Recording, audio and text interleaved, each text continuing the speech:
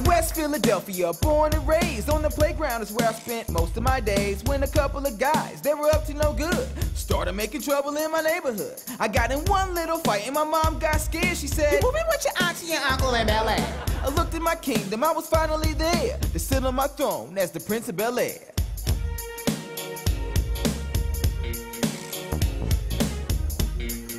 Turns out, the guys I fought weren't regular thugs. They were a powerful gang, running guns and drugs. And because of our fight, one went to jail, so they followed me all the way out to Bel-Air.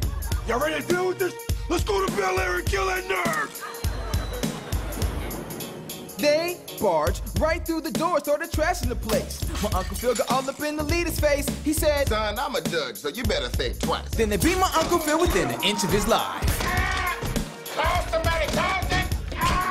Car rolled, 10 pissed his khakis and snitched me out. He's hiding outside in a pool house. So I got out of there as quick as I came, lay low in a motel, hiding from that gang.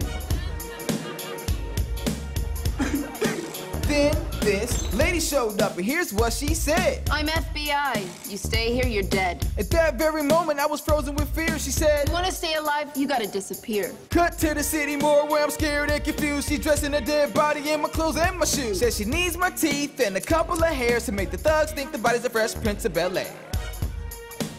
The body in the car has been identified as a Philadelphia man who, according to friends, enjoyed chilling out, maxing, relaxing, all cool and... I watched my own funeral from behind a tree.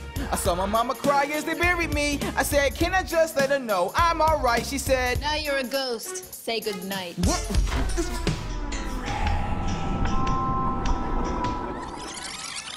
I woke up in the warehouse on a metal seat with a scary Japanese man looking at me. The debt is repaid. The Fed said to the man, I asked her, "Yo, what the is happening?" She said, "I'm not FBI, but I'm sorry I used you, but my father owes a lot of money to the Yakuza." So all of this was just a crazy ploy. Silence, worm! Now you're a nobody boy! Didn't know what that was, didn't want to find out, but they burned off my fingerprints and duct taped my mouth. Then, gunshot and the henchman dropped.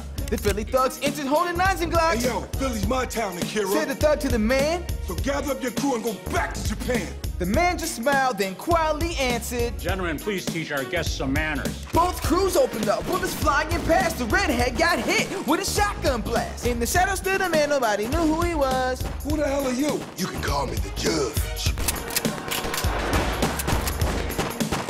Woo! Uncle Phil said, You need to get off the grid. You can never go back to the life that you lived. So I crawled on the floor past the red-headed traitor, and the last words were, Yo, home, smell you later.